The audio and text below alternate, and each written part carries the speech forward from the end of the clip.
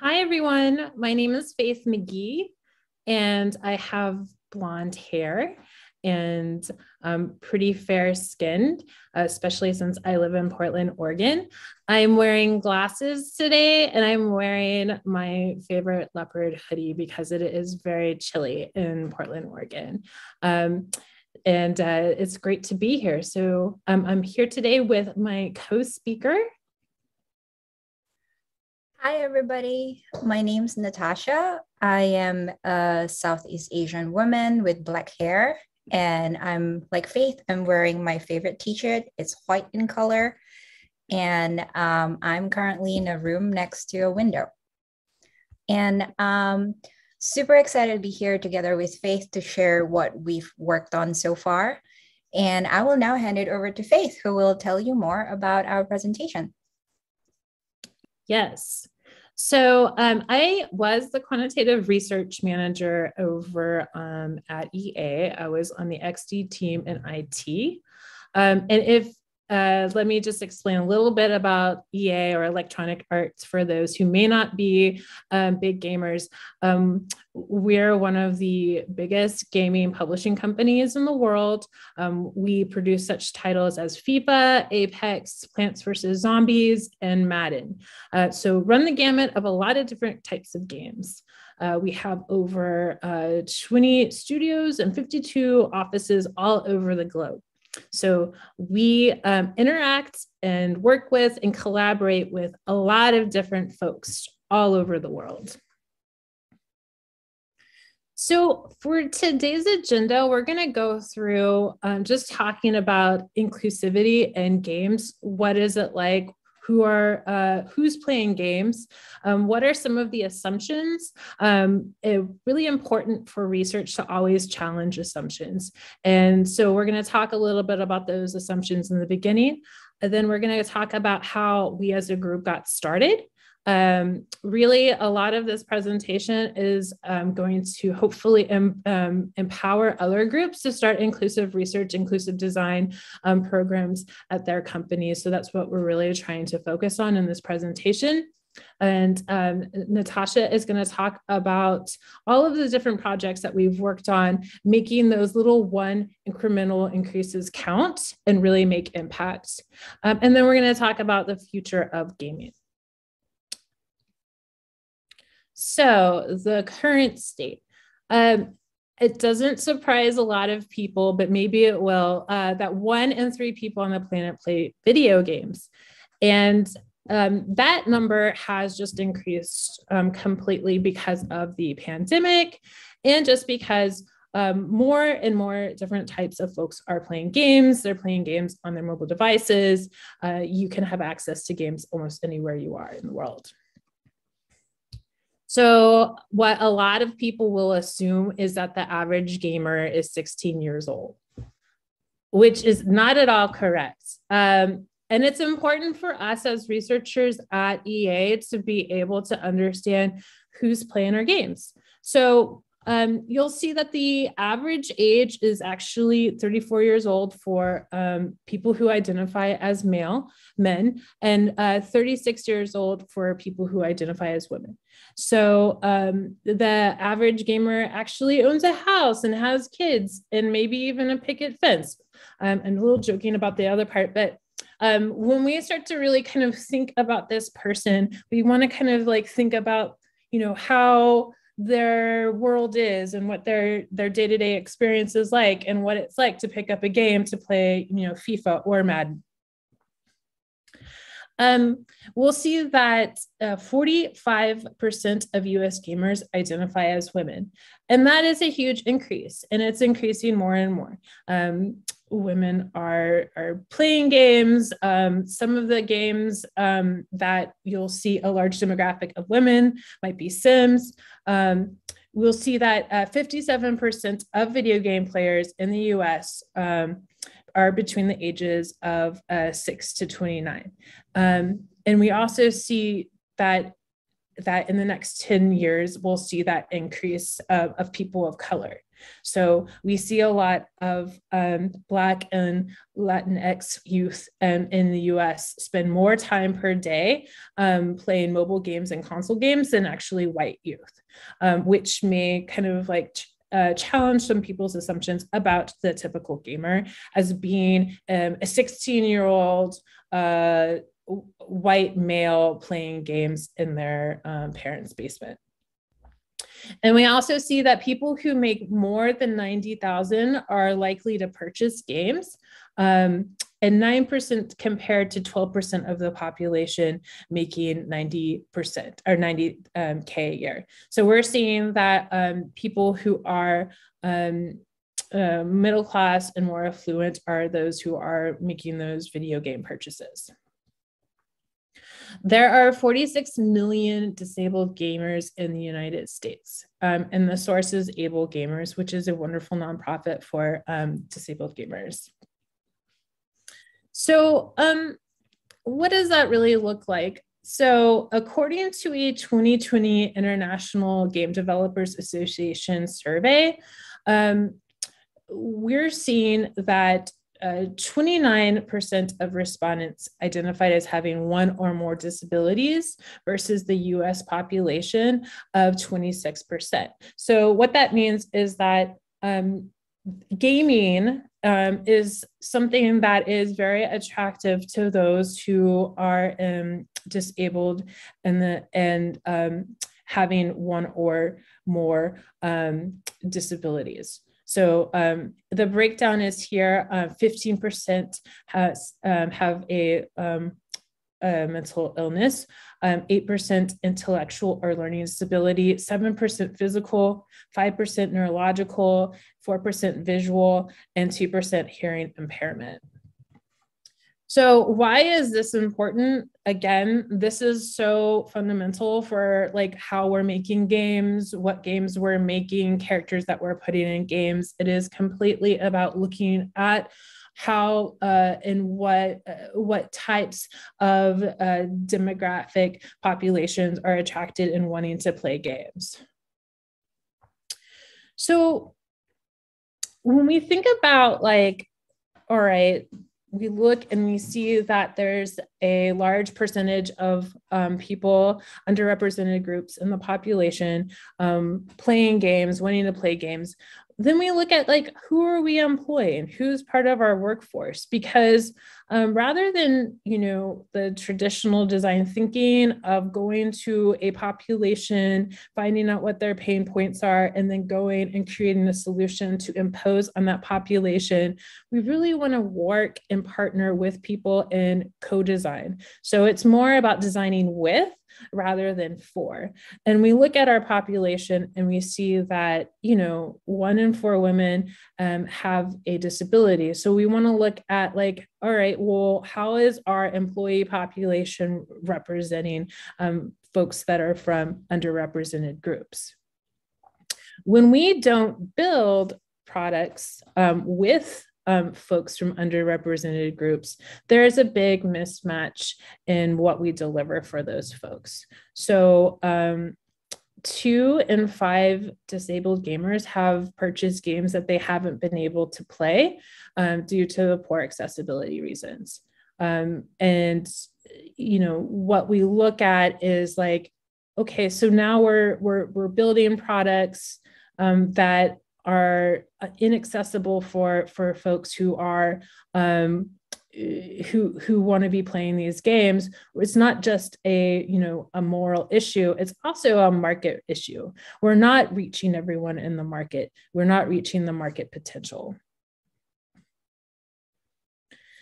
There's been a little bit of kind of an excuse that, well, the market doesn't want accessibility features. But we see in different types of games that people actually people who may not have a disability actually want to use some of these accessibility features. So we see that a third of players for Uncharted 4 use one-handed control option. We see 60% of players for Assassin's Creed turn on their subtitles. And then we also see that 95% of Assassin's Creed Odyssey players left their subtitles on. So what this tells us is not only is there a market for these accessibility features, but there's also like desire and appetite for folks that may not have a disability for these accessibility features. So the main takeaways from this is that hire from underrepresented groups. So your employee population matches your customer base. And again, this reason is so that you are designing products with underrepresented people, not for underrepresented people. And part of that is because underrepresented people have lived lives of having to develop hacks around so many different things. They can bring that creativity, they can bring those ideas to product development that a lot of people wouldn't be able to bring that perspective.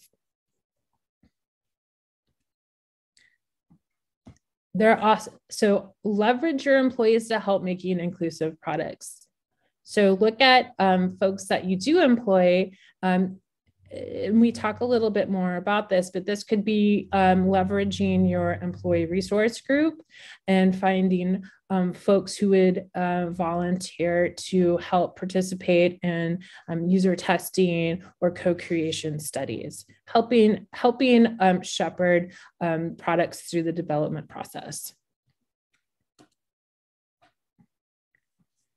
And then figure out how your customers are using the product and use that insight to build on the product. So as we saw with some of the Assassin's Creed games, how do people want to use some of these products? Should we start exploring more accessibility features because we're seeing an appetite grow for those products? Okay, so this is a lot about kind of who our customer is. And now we're going to kind of go into like a little bit more about what we did at EA. But first, I want to talk a little bit about what inclusive research is anyway. So inclusive research is not something that we made up. Inclusive research actually comes in a long line of different types of research methods. So when we look at like a timeline of different research methodologies, we see that, well, the survey has been around since 3200 BC. We see that Think Aloud, which is like a Think Out Loud usability testing approach, has been around since Sigmund Freud. Benchmarking has been around from Surveying Land. We see that A/B testing, something that a lot of like marketing groups will leverage, that's been around since the 1920s.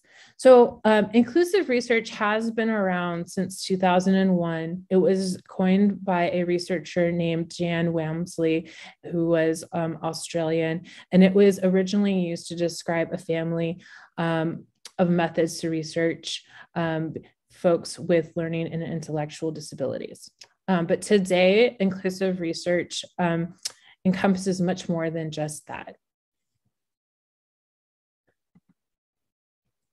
So what does it even mean to make a product inclusive? So I'm going to focus on digital products right now. But this is, you could apply this to other experiences such as physical in-person experiences. But for a digital product, it really starts with the code. The code is really like the DNA. It is what will allow that product to be accessible to folks. Content that meets the needs of varying groups. So it could look like form fields for like asking people demographic information. It could be like how you word those form fields. What do you include in those fields as options for folks? Also, it takes into consideration how your user is moving through life. So is your user someone who is walking down the street? Is your user someone who is driving a car? It really like looks at the experience through a contextual lens and sees like how that user is using your product. And then it looks at like what kinds of opportunities could be available to make that experience and that product more accessible. So is it like a dark mode? Is it, having an ability to change a preference because of a color blind type? And then it also keeps into account like the tolerance for error. So you want to maximize tolerance for error, making sure that folks can make a mistake and be able to easily go back without creating a huge hardship in the digital experience. So you would not want to go and say, I'm going to make an inclusive product, because that will be very difficult without having an inclusive workplace. Again, like I mentioned, it's important to be able to hire from underrepresented groups to be able to create an inclusive workplace. So first of all is just looking at your workplace and making it more inclusive. The beginning of that is, of course, looking at like what you use as an enterprise, like looking at your enterprise software tools. Are they accessible to everyone? Are you using an enterprise vendor, software vendor that creates a product that is inaccessible? Well, that is not conducive to creating an equitable workplace. So you would want to start off with an audit and looking at that. And then going into a diverse hiring from these underrepresented groups, bringing in those diverse perspectives, and then of course creating those inclusive products.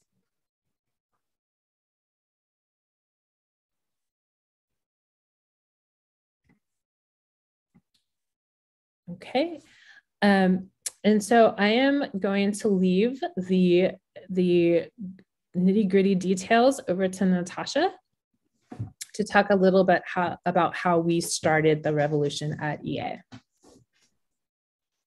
Thanks, Faith. So when we started with a lot of passion and very little money, but it was enough to produce a scalable strategy for making an impact on game development. So the first thing that you want to assess is next slide, please. So the first thing that you would like to assess where you are starting from. If we go to the next slide, we have this inclusivity maturity model, which would determine where your team or your particular organization is at. So Faith actually did this, and she did such a great job in doing it that I would actually leave it up to her to bring you through this. Mm-hmm.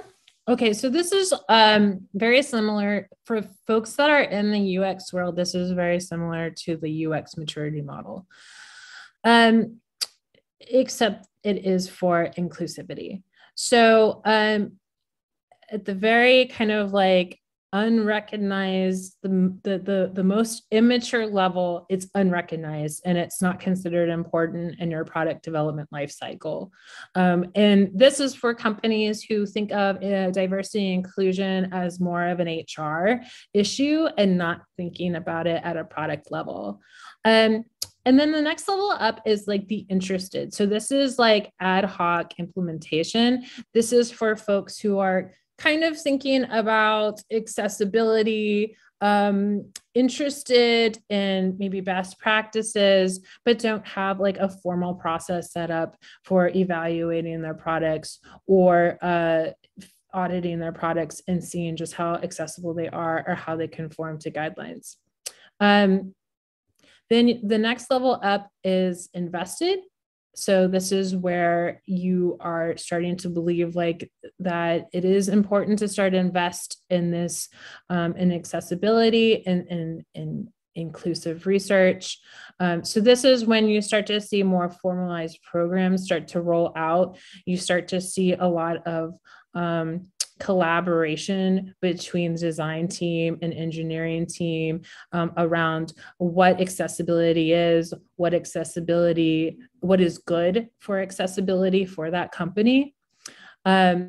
And then that goes to the committed. And this is when you start getting the more senior and executive stakeholders involved. And this is where you really start to see like lines in the sand where people believe that they need to really focus on making inclusive products that go beyond an accessibility checklist. Engaged is where you start seeing that it is one of the core tenets of the organization. And then you start seeing a lot of like C-level support and input for this. And then of course, embedded is where it is embedded in every part of the organization that you can see by the product's flexibility and resiliency, how the products are changing and conforming to the needs of the population by these products taking the feedback from customers, looking at the market, and then being able to understand how the product can better meet these needs through an inclusive research lens. So, I can go hand it off to Natasha at this point.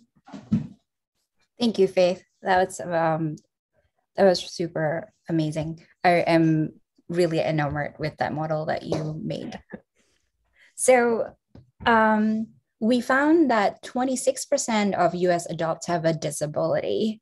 And in 2020, 6.1% of Microsoft and Google employees self-identified as disabled, and 3.9% at Facebook, or now called Meta, also self-identified as disabled, according to Fast Company. So I think we should not be explorers in our customers' and employees' lives. They should be a part of the product development process in each phase. Building for accessibility means hiring and designing with instead of for the underrepresented groups. Do you mind going to the next slide, please? So similarly, in a poll, a Twitter poll conducted by Aaron Chu of Fast Company, people were asked this question: if you are a disabled person or in the roles in the downstream of product lifecycle, for example, customer service, QAs, do you feel you have enough decision-making power to change the product you deliver? Sadly, everyone overwhelmingly voted no. So it is imperative for underrepresented groups to be with us as part of the product development process in each of the product lifecycle phase. Could we go to the next? Thank you. So the next step we recommend for a successful inclusive research and products journey is to start with your team or build a group. Moving on. So to influence people, the team need to be clear on the mission. So we need to get that elevator pitch down. We need to start with a team charter that people on the team feel at least 80% about and can be memorized. So that team charter is your sales pitch. It's about the team and what you do and don't do. So you're going to use this to gain support for investments in inclusive research at your company. If your company is as big as ours at EA, you will want consistency. Everyone on the team should be able to share the same message, the same stories, no matter who they talk to. One of the things that we found really essential, especially at EA, was being able to build an army of advocates across all levels and across the company and connect with them through our story. So in reality, only 5% of people remember statistics after they're shared.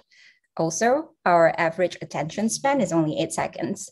So offer stories that will resonate with your different audiences tailor your group story to the discipline or group you're talking to, and be clear on the mission, especially what you want people to do after you tell your story. What is it that you want them to do for you? Also important to remember is that you are not alone. This is not a job that you can do all alone. So for us, we are pretty lucky that we are situated quite strategically. So the function where we are at EA, we interact and collaborate with like different folks all over the world. And my role in looking after research for both player and employee experience also help with that as well. So having that advocates at all levels and across companies are definitely helpful in affecting progress, no matter how small they are. So the next slide, we talk about turning the workplace into a place where we can make the underrepresented groups thrive. Often we hear, certain companies saying, "Oh, we're very inclusive," but what does that mean? Does that mean we're, opening in the doors and inviting them in?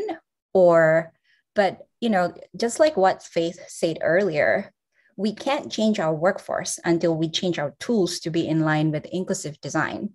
So at EA, we found success through advocating underrepresented groups, which made accessibility needs a requirement for all new vendor procurement. On the slide, we have two bar charts that show a state of disability survey run by Mercer, an asset management firm. The results show about 70% of employees with disabilities feel that the company they work for creates an environment where people with diverse backgrounds can succeed, compared to 85% all other employees. The survey also showed that about 55% employees with disabilities feel that they are appropriately involved in decisions about their work, compared to 65% of all other employees. So to move the needle towards inclusivity, what research can do to make sure the underrepresented can thrive is to partner with IT and HR, the two groups that touch all parts of the company. We can quantify employee needs, and you can do this by running a quick study with IT and HR. Prioritize technology needs. All our employees use technology in some ways or another. For us, the quickest win is to implement those tech needs. And lastly, advocate for using vendors who are WCAG 2.1 AA compliant. I always call, pronounce it as WCAG, but some people refer to them as WCAG. Cool. The other thing that we could do is we can leverage design systems. So your company may be using a design system or a component library. So by advocating for the system to follow accessibility standards, you're opening jobs to not only build the product, but for more customers and employees to be able to use it. If you are unfamiliar with what a design system is, it is a collection of repeatable components and a set of standards that guide the use of those components. So companies usually use design systems across all products to scale and be more efficient in product development. Very interesting number from Forbes, 68% of companies use a design system to build digital products. So in our group, we made sure that our design system not only meets the accessibility standards, we also consider people who are neurodivergent and speak English as a second language while recommending design iterations.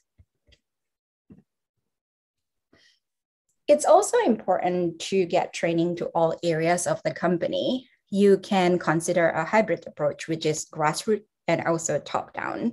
So by grassroots, I mean leveraging employee resource groups, if your company have them, to help share their perspective across the organization. So chances are, there are great folks who would love to share more about disability culture and be part of the design process.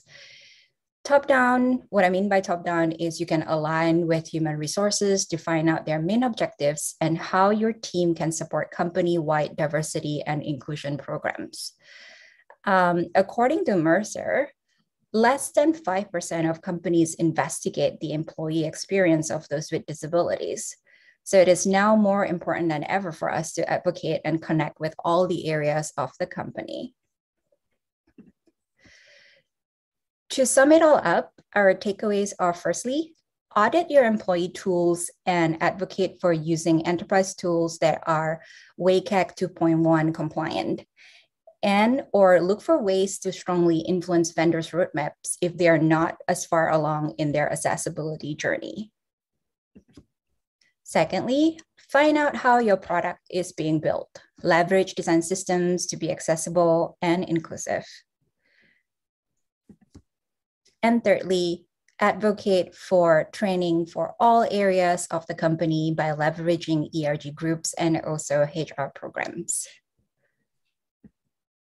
So the best learning that we've gained in this journey is persistent and consistency matters. That 1% wins that we've collected throughout this journey consistently will eventually add up to something big. Nudging everyone along an inclusive workplace and influencing adoption for inclusive products take a really, really long time. So prepare for the long haul and always celebrate the small wins.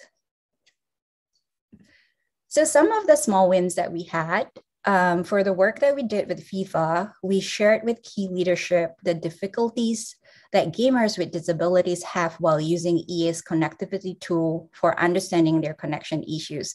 So we arm ourselves with emotional stories to that meeting. Leadership was moved to quickly put our accessibility recommendation in the following sprints. For EA Play, which is a yearly event that EA put together, we partnered with our accessibility director to map out the customer journey for people with disabilities coming to EA events. We were able to get buy-in after socializing journey maps and make the registration process accessible and help make major improvements to reduce friction at said events. We also work with our design partners to improve the design library. So our partners include the centralized EA brand team who have made inclusive design a top priority. We've been working closely with them to build like branding guidelines and component library that is flexible enough to be used across both employee and player experiences, that is accessible and also user-friendly. The next small win we have is research repository. So in research repository, we highlight educational and best practices for inclusive design. We also share these through meetings and workshops. We are proud to partner with a diverse team that don't represent the dominant culture, people who are disabled, people of color, and non-native English speaking during implementation. For the work with vendors that are not compliant with WCAG, we influence them to include accessibility into their product launch roadmaps. Some even moved up the launch of accessible features by several quarters. We found success during vendor assessments by including inclusive design framework as a criteria for vendor selection. So the reality is that the future of gaming has already happened at scale. Inclusivity is top of mind in 2021. So 2020 was a big year for all of us. And while we have lost a lot, we have also gained new perspective. So the unifying cultural experiences of COVID-19, Black Lives Matter, and Stop Asian Hate movements force all of us to take a hard and long look at how we currently address the needs of the people. And not just some people, it's like everyone.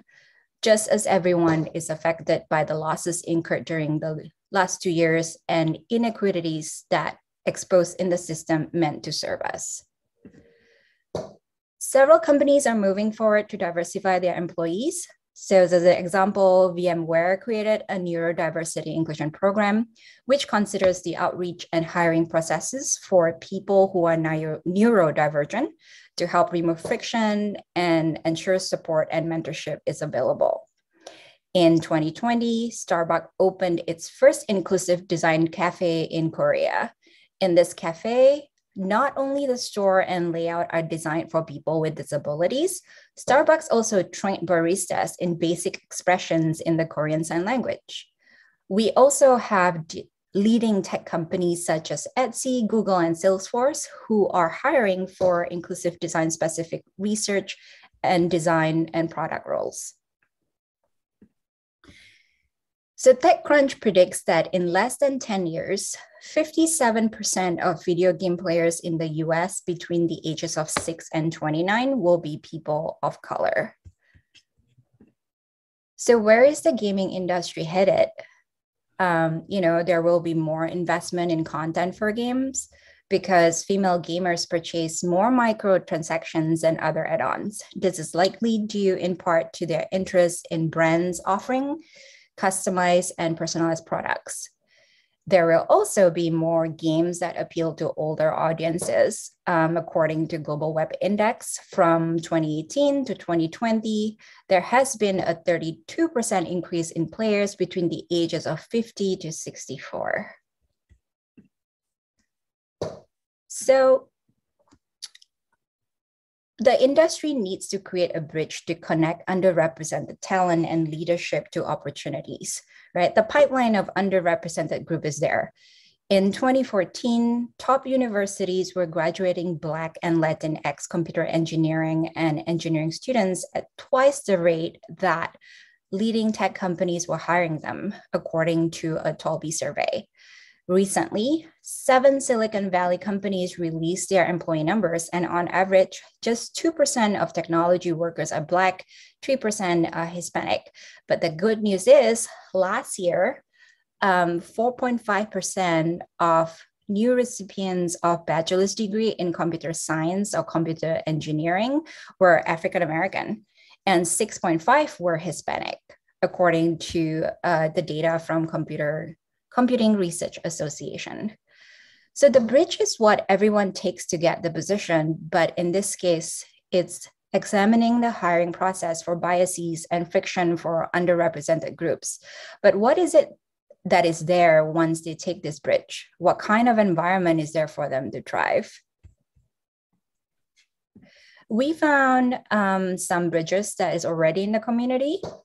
Black Gaming Creator Program by Meta, an initiative announced in December that supports the Black gaming community through $10 million in funding.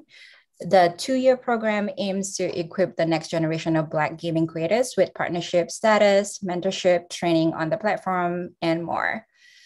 Similarly, EA also offers software engineering virtual experience program in collaboration with Forage. This virtual experience program is complimentary for all students who will experience what life is as a software engineer at EA. The goal is for them to feel empowered from the beginning with key insights into what lies ahead in their career at EA. So please check out, I think that is the end of our presentation. Please check out our inclusive research playbook, which is linked in the slide. This presentation is available in the event page. So Grace, I think we're ready for some questions. All right, let's get into it. And great presentation, Natasha and Faith. Thank you. Okay, first question here from Abigail is about addressing a common misconception. So the question asks, why do you think people misunderstand that accessibility in games isn't just making an easy mode?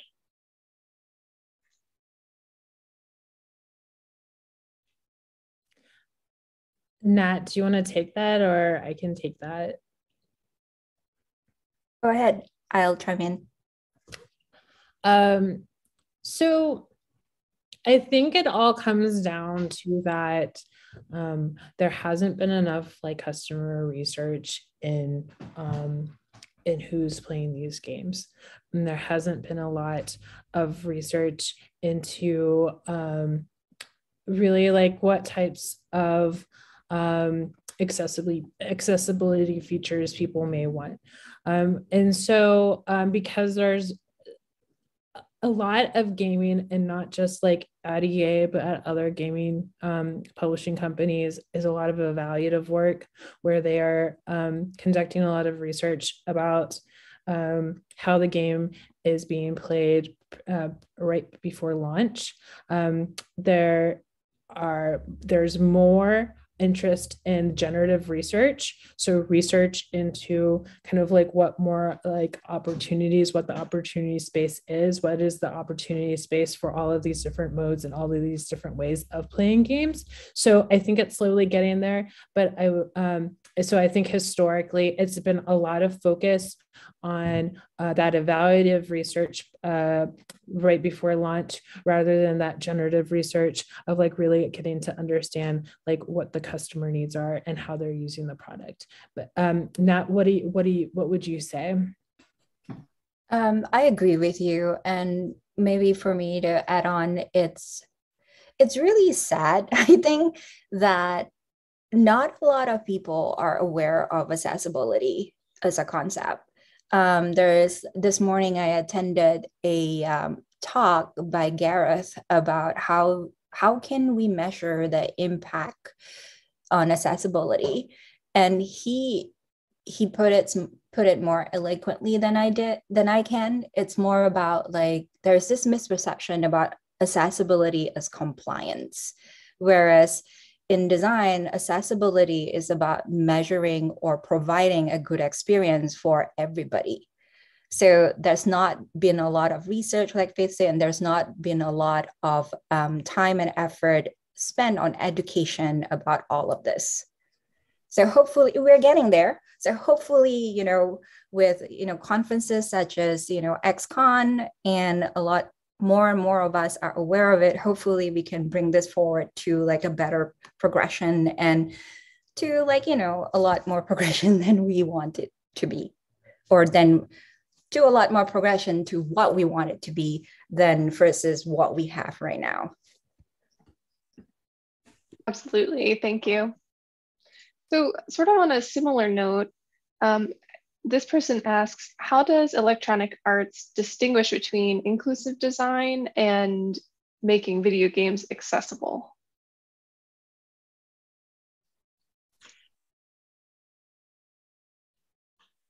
That's a great question. Faith, feel free to chime in.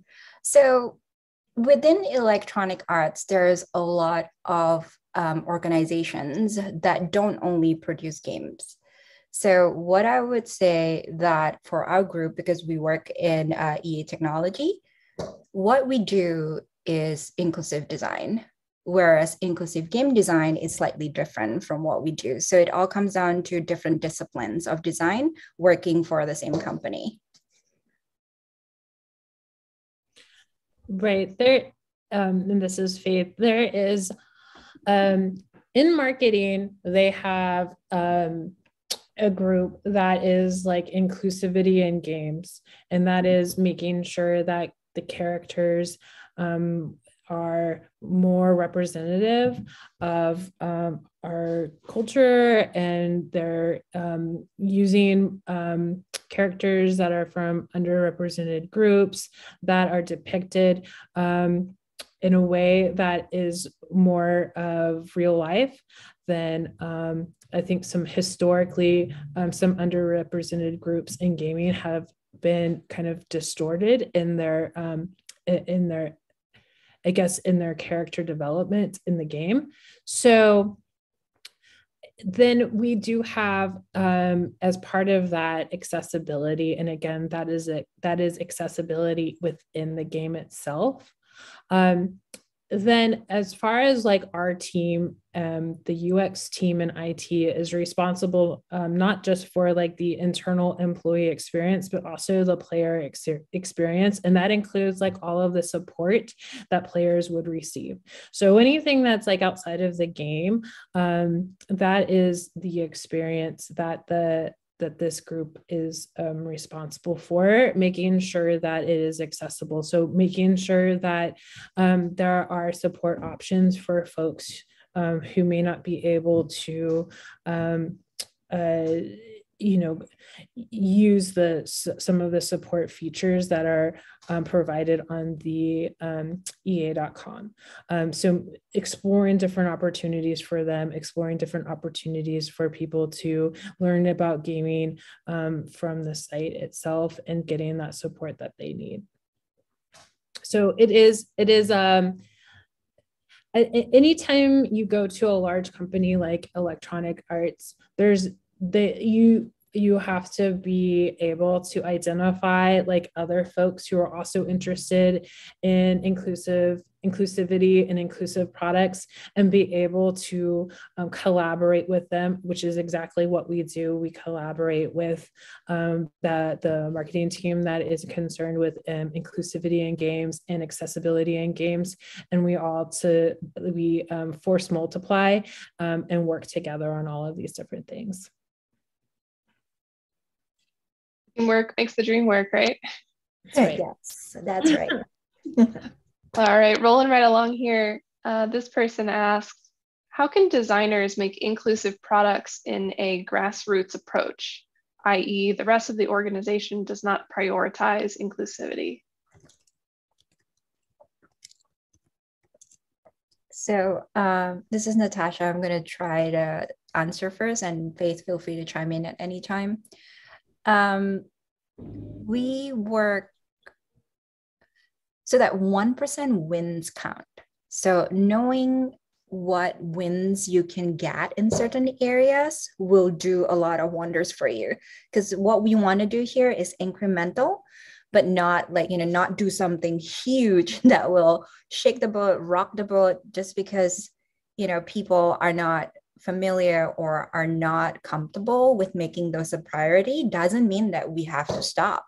So for us, we work a ton with the other groups, and also especially with ERGs, which is employee resource groups within EA, because there are so much opportunities in there, even if it's, whether it's through their events, whether it's through like creating a product for them, or whether it is getting their insight and input into bettering the product that you are responsible for.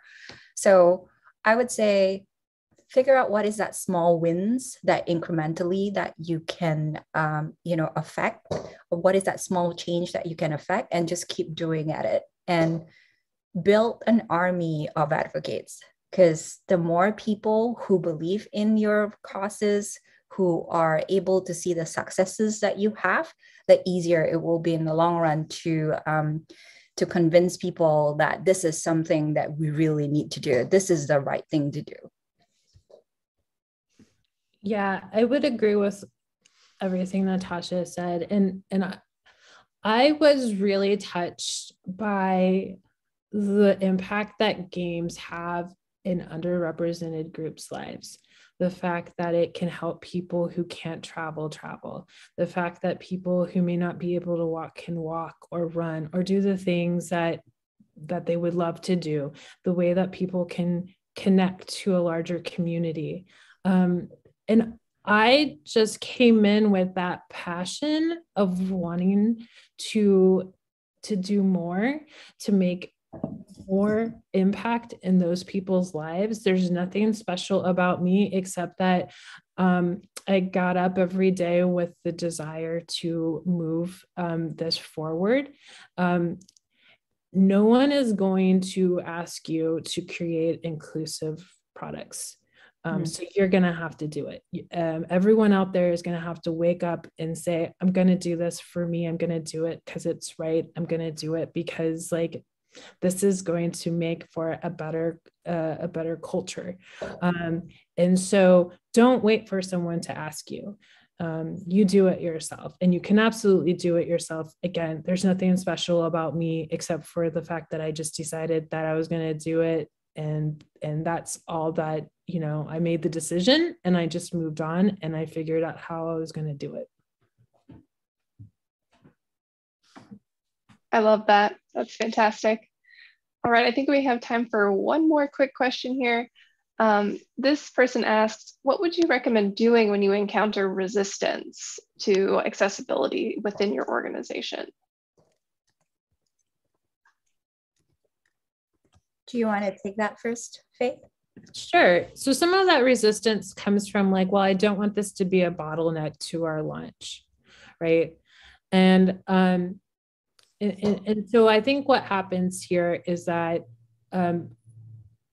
you need to approach it by really looking at roadmaps, creating a roadmap for your team and helping that product person create a roadmap for that product and show how, again, like putting some things on that roadmap will help achieve a much more inclusive product. It doesn't have to be binary. And I think a lot of people in product development think of things as binary, where it's either you're going to do it or you're not going to do it. I think that you can make some incremental changes and be iterative in that process of development that can help you achieve those goals.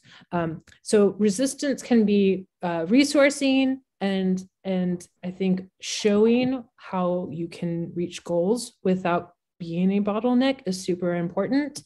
And then sometimes resistance can be just lack of data, and lack of data I've seen really like the ROI. And there is absolutely 100% ROI in making products inclusive. 100%. The more that we make products inclusive, the more people who can use them, the stickier those products will be, and the more loyal those people will be to that brand. 100%. So there's no reason why we can't partner with product in ensuring that we get products launched, but we're also thinking about inclusivity. That's really well said, Faith. One of the things that I fall back on whenever I encounter resistance is to put my, designer and researcher hat on, right? And figure out like, what is it exactly that is causing this resistance? Is that, like Faith says, is it resourcing? Is it lack of data? Is that, they're just afraid that we're going to, doing accessibility improvements and all of this is going to be a blocker. So figure out what is it first, and then experiment. Life is just such a big experiment anyway. Like if you try one, it doesn't work, try something else, it doesn't work. Try multiple stuff and see where, what moved the needle, what people are receptive to, because that's essentially what we did. We just kept trying and we just kept figuring out what is it that is people are afraid of, resistant about.